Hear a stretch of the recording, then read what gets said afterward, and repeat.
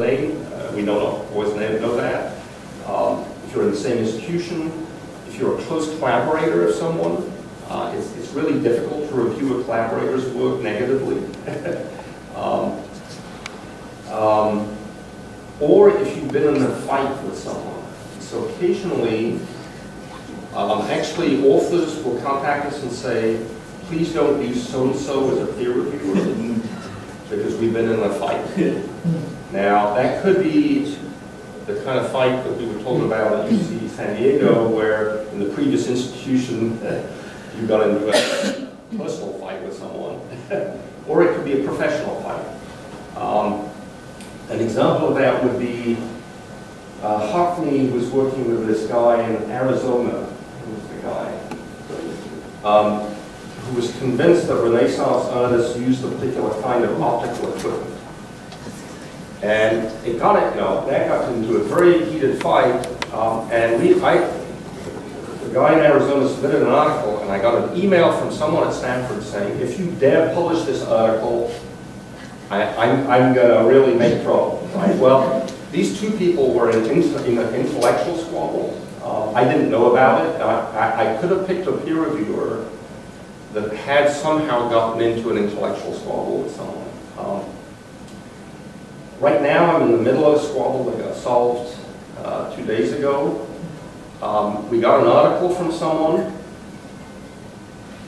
I got an email from someone saying, if you publish that article, I'm going to sue you. And it turned out the author had also submitted to IEEE, and the person had contacted IEEE and said, if you publish that article, I'm going to sue you. There was a dispute on collaborative work where someone felt someone else was stealing the other person's work without contributing correctly. So that's clearly a conflict of interest. I mean, clearly there are situations which I cannot know about when the article comes in, and so to some extent, when you submit an article, and you may be in the middle of a very big intellectual argument, it's helpful to let the editor know that so-and-so is is trying to sink you, and please don't use them as a peer reviewer. I had another case in Australia at this exact same time, which was really delicate. The PhD advisor and the student came to blows. The student tried to publish the work without the PhD advisor on the paper. I got an email from the advisor saying, hold on a second. I worked with this person for 3 years. It was collective work. She used my data in her work. She's now publishing a paper without me. That is not proper. And so it got really, really heated. How do you resolve it?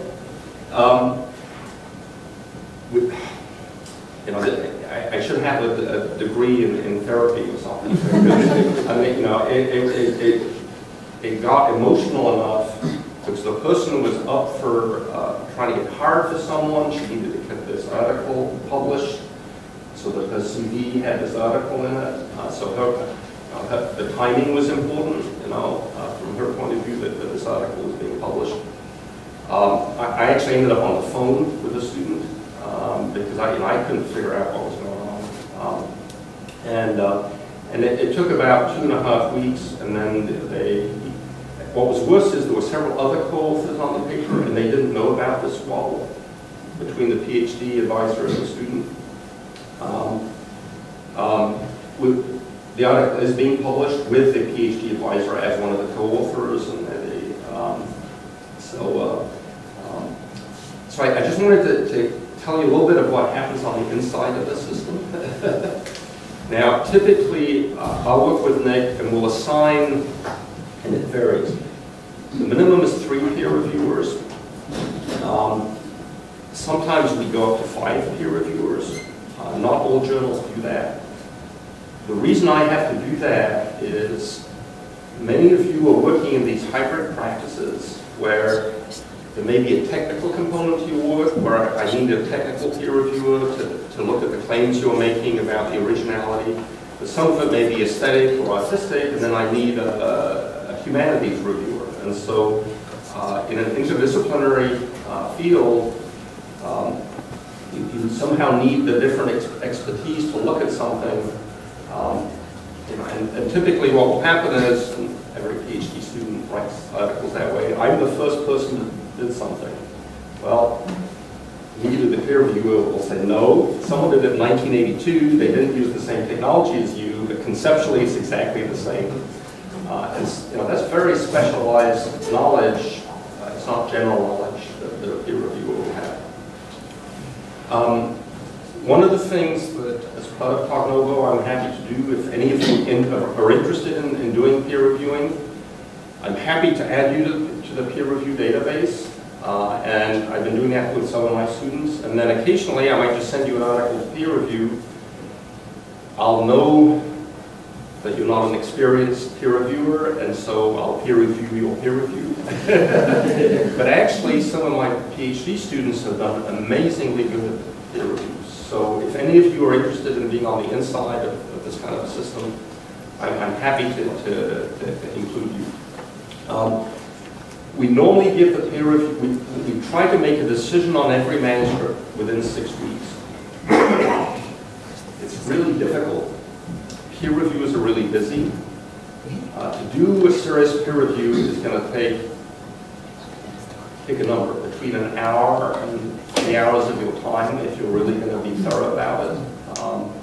Occasionally I get peer reviews submitted where the person obviously read the article once and said, this is bullshit, don't publish it.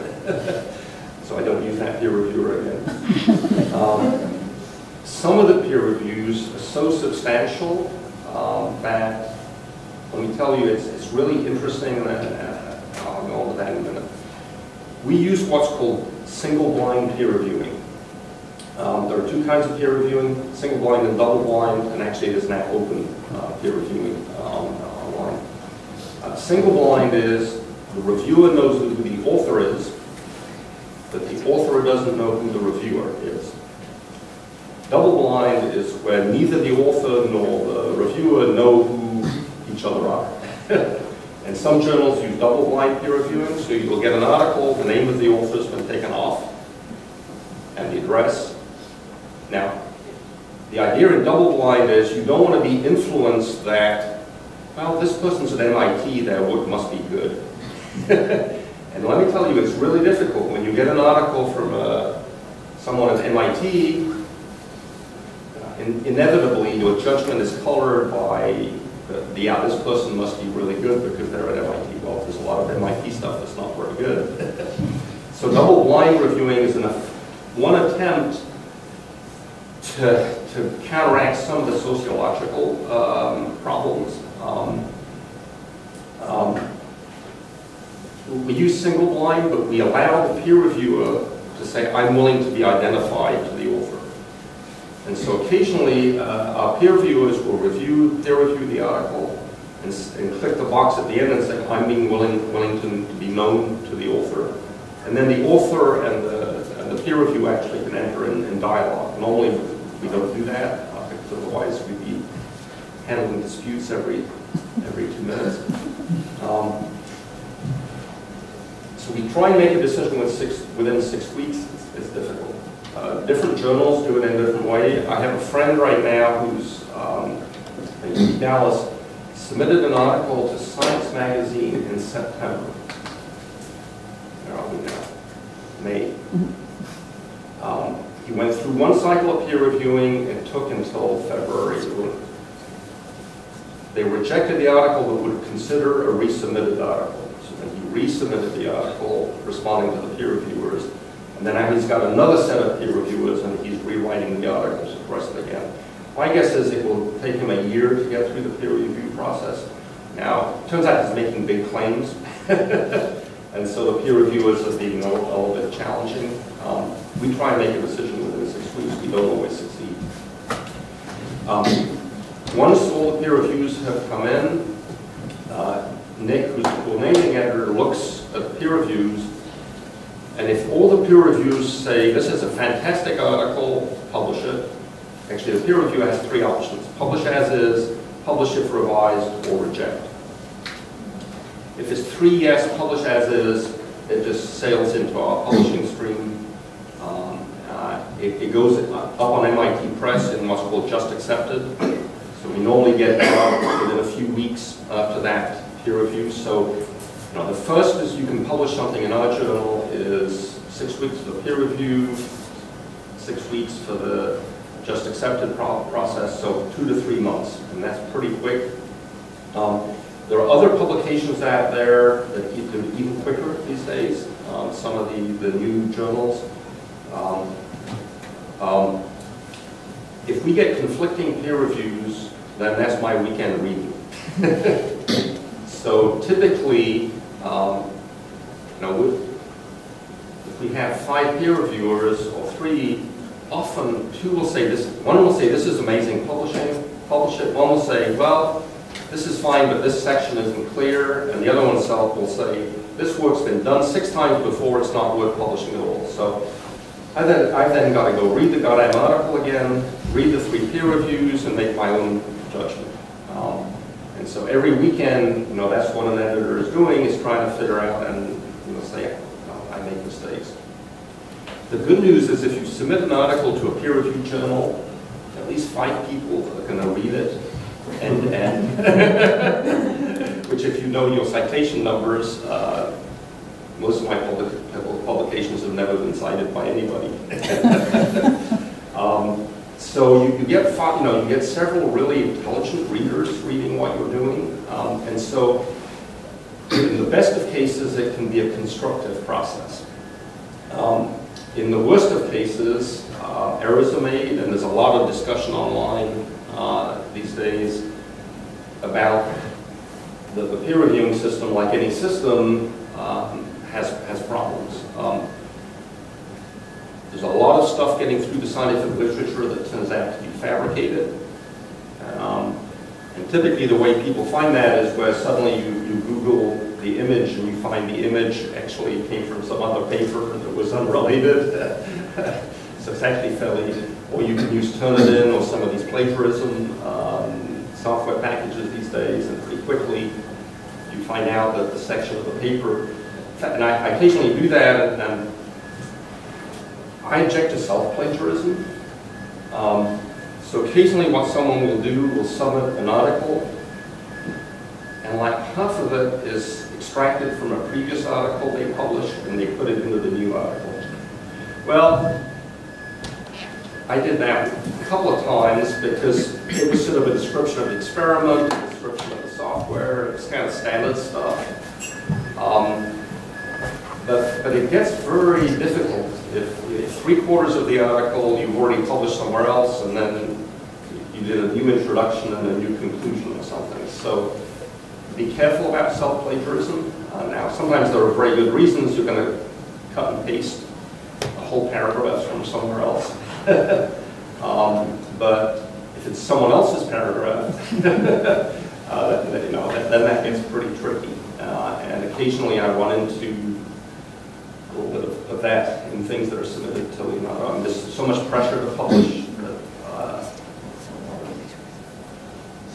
I don't think I've ever caught anybody using Wikipedia and cutting and pasting it in a submission. But similar kind of things where you find a really good website and it summarizes the history of scientific publishing from Michael Punt, and you just take those 2 paragraphs and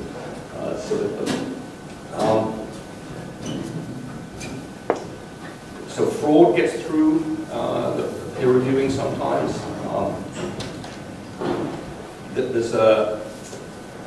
Sometimes it's very difficult to figure out from what the person puts in a paper whether what they say is really verified in some way. Sometimes without having the data itself, it's hard, just from the article, it's hard to know exactly, what the person, the peer review might want to reanalyze the data with a different algorithm or something and see if it's statistically as strong as the person says. Data, sometimes without the software, is difficult to know what someone did. So what a lot of publications now do, and there are new publications being developed, where you actually publish the text with the software and the data. So you can actually publish a whole collection of material which allows then the reader or the peer reviewer actually to replicate the experiment or check the work in some way. It depends on the field. Peer reviewing less stuff through that turns out not to be very good, and we've published 15,000 articles or something over the history of our publication.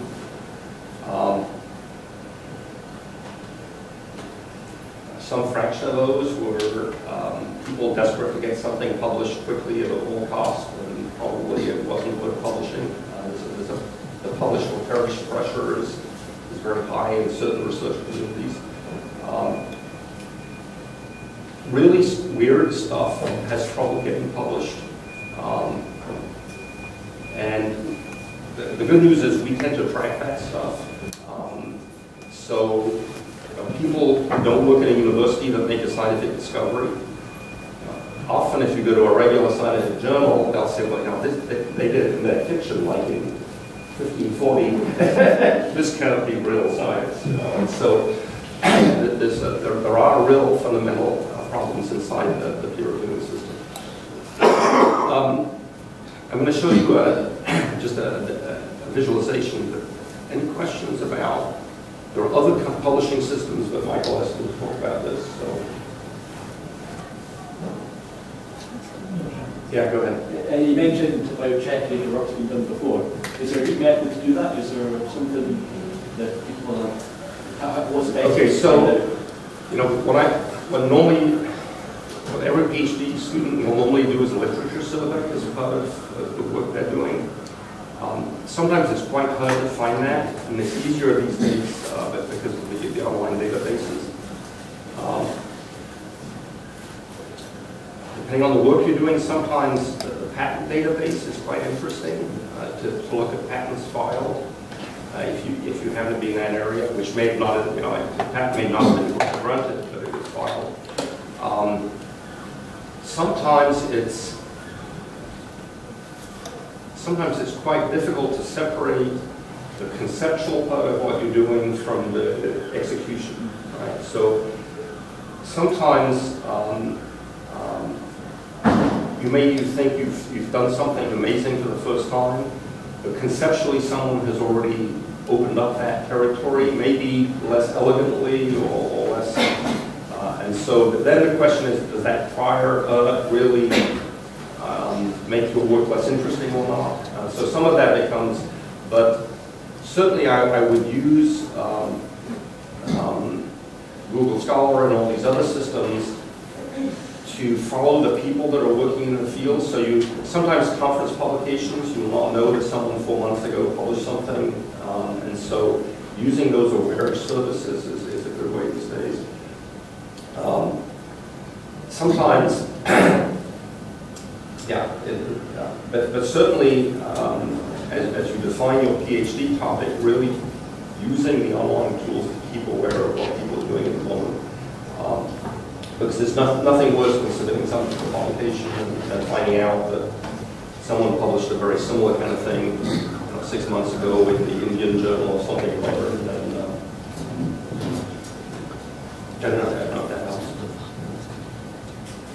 Yeah. I have two questions actually. The first one is during the review process, whenever reviewers are giving you the comments, sometimes the comments are not very clear what they exactly mean. And in that case, do you think a Facebook kind of system where they can comment and then we can respond and the authors can respond? And so there are some new journals that actually do totally open peer review, where you submit the article and the peer review posts their reviewer, and then you can respond publicly to the peer reviewer. I don't, that's an experiment that those journals are using.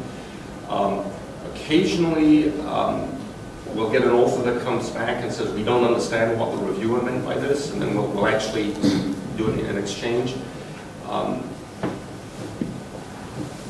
I think the problem is how to not. I mean, the peer review is to give an opinion, right? It's not to change the work that the person did. And so, sometimes, and it gets difficult. In the case of my colleague, the peer reviewer said, well, you should really use this software tool to analyze your data, not that one. Well, So my colleague went and reanalyzed their data using this other tool and confirmed they got the same result. And so that's going a little bit further than most peer reviewing work. And it's true that when I look at the peer reviews that we get and we send to authors, there's a whole range of how helpful those are and how specific. You know, sometimes when it says, well, I just don't understand what the person's talking about, well, pretty hard. Sometimes it's, you know, there's some key citations that are missing, there's some key prior work. How much longer do I have? Nicholas, one thing. Okay, I would like to show this visual. I'm not standing to chase you. I have Yeah, to no. Any other questions? Oh, yeah, go ahead. Sorry. Yeah, I was wondering in how far editorial policies actually influence the way researchers are doing research. Because nowadays everybody knows the phrase publish or perish. So basically, in order to become a professional, you have to publish in high-quality journals. And there are certain criteria like reporting p-values, which are like the standard, the golden standard for publications. And so researchers try to satisfy these criteria. They try to look for confirmation of hypothesis. They don't try to falsify their hypothesis, because no one publishes negative results, for example. And also replication, you were talking about duplication or replication. I think the number of replications is very small, so we get the file draw effect. From a statistical point of view, it's very dangerous because you have very high rates of false positives. I wonder if you could comment on that, or what's your personal take on that? So I mean, that clearly is a huge problem in some fields, and there's been a huge amount of writing recently, particularly in the medical field, where it's so expensive to replicate the experiment that 95% or even higher maybe have never been replicated, and so you get claims in the open peer-reviewed literature that you say, well, it's been peer-reviewed, and judged, but in fact it turns out there's a fundamental error in the methodology. So that's a real problem. I guess I'm in the camp that says, a lot of these problems are just the growth of the whole thing, and so the fraud, the lack of replication, and all these things. And so what we're beginning to see actually is funding agencies funding replication research, which is sort of a new idea, because normally funding agencies hate to fund you checking someone else and redoing it. Obviously with cold fusion there was a lot of that when that was a... So I think, but the other part of your question, I think it's a real problem because the institutional time constant of publications is sometimes misfitting the rate of scientific advance. And so rapidly emerging new areas sometimes get blocked in the very high peer-reviewed citation indices journals, right? And so those journals react, but sometimes it takes them 15 or 20 years. So you take a field like bioinformatics or something, at the beginning, it was very hard to get that stuff published in the high citation journals. Now, new journals dedicated to those areas have appeared. An example of that is we started this section in Leonardo on Earth's humanities and complex networks. Let me tell you, if you were a humanities researcher using complex networks and visualization to analyze medieval manuscripts, you were going to have a hell of a time to get that published in a regular humanities journal. And so we kind of provided a safe place for certain scholars to publish. Now, it was not, it was not highly cited maybe in our history, but at least it was a reputable journal. So it is a social system, and I'll show a little bit of that. And right now we're setting up a new journal with Tsinghua University in China, and the Chinese scientists feel that the Western scientific establishment is keeping them out of the literature. Right? So if you're a first-rate Chinese scholar, you cannot get published in Science or Nature or that. So China is studying a whole number of new publications because they feel there's a sociological problem It's the same with Indian scientists. I mean, I know people who feel that if you cannot get published in the Western-dominated scientific publishing establishment if you come from some institute in China, in India, which the peer reviewers have never heard about. So there are real problems, I think, that exist. And so we're going to start this new Chinese-English journal with Tsinghua, and part of their argument is, we're not being taken seriously by the journals we think should be taken seriously. I guess you refer to a whole bunch of other problems there. And there's a very interesting debate these days of people analyzing how peer reviewing functions or malfunctions.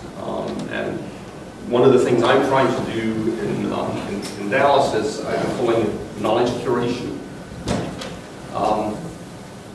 One of the things I hate in peer reviewing is when and this weekend I'm going to do it again, I got 5 conflicting peer reviews and I have to make a yes-no decision, right? Well, maybe I'd like to make a maybe decision and put it online and publish it. And in fact, some communities have done that, right? So in astrophysics, you put your article on a preprint server before peer review, right? And so there are a number of communities that have set up totally valid preprint servers where you submit things before peer review, and then it goes into the peer reviewing system and might or might not get published. Well, the nice thing is that stuff is available online. It may sync without a trace because it turned out to be nonsense, but at least you get the visibility. And so these preprint systems are quite a good way of doing that. And I think we're going to see more and more of that. Yeah. Do you want to show what? Yeah. So what I hopefully the internet will allow me to do this.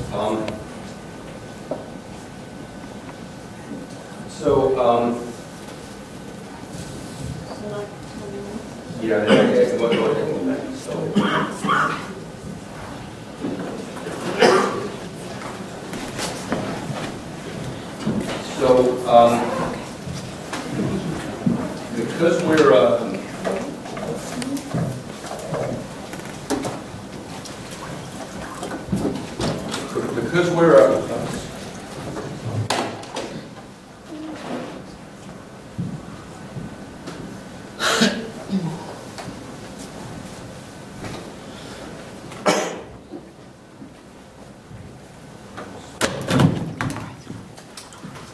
So as I said, we started publishing in 1966. I think we've published like 15,000 articles. We're in all the major databases of articles. And so actually people have been doing 50-year analyses of this corpus of material to look at what's going on. And there's an interesting group in Holland that's led by Lloyd.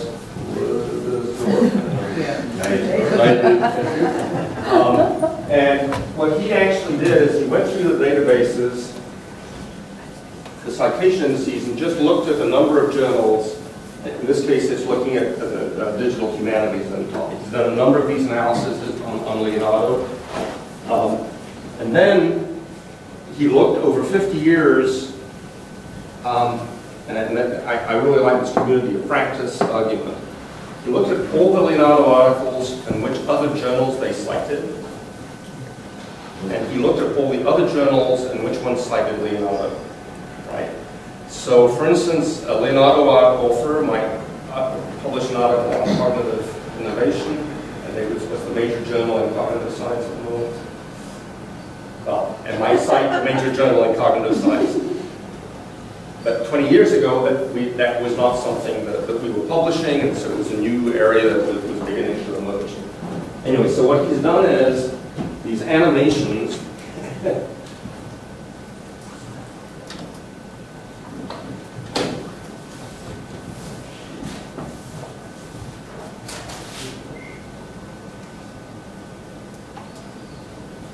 I downloaded it, so I put it rewriting.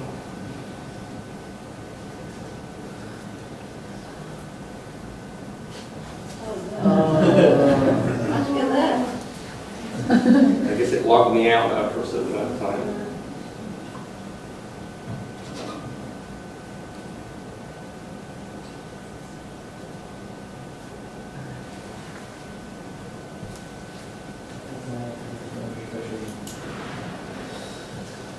Yeah.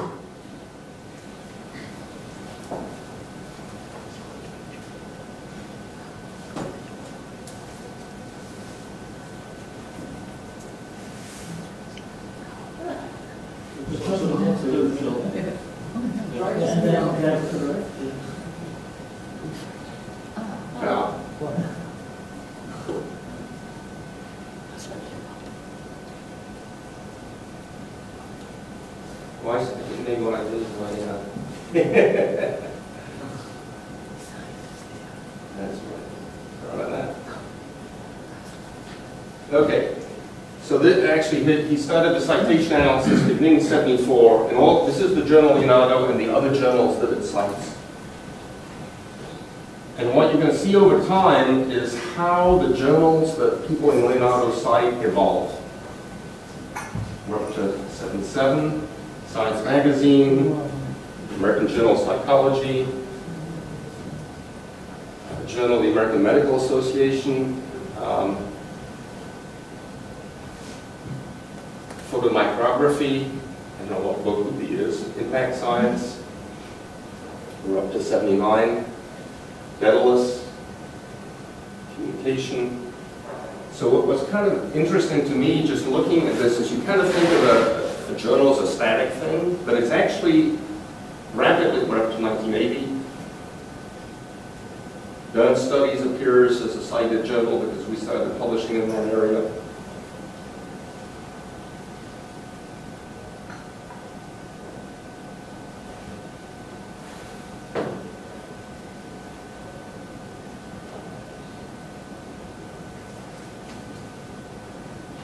What's sort of interesting to me, sitting on the, on the inside node of this network diagram, is in fact how intellectual communities, creative communities actually move around in the publishing landscape.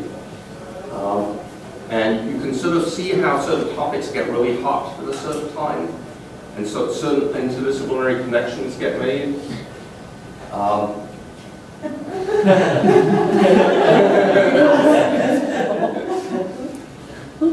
And he's done this for a number of different journals, and you can see how it's kind of an evolving network of these journals that interact more with each other or not at all with each other.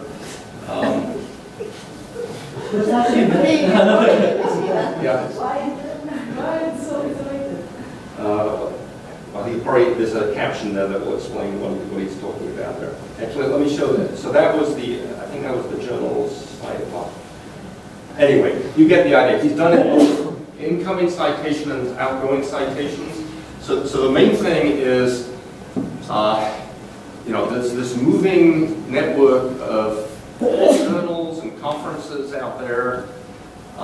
They're all, groups of people that are paying more or less attention to something, and so, I think each one of you needs to be strategic about where you go publish now. Maybe you'll publish somewhere in a different journal later, and if you want to get different kinds of attention.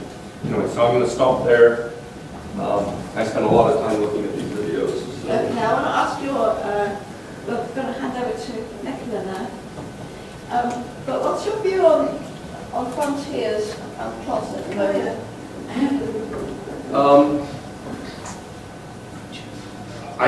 I'm in favor.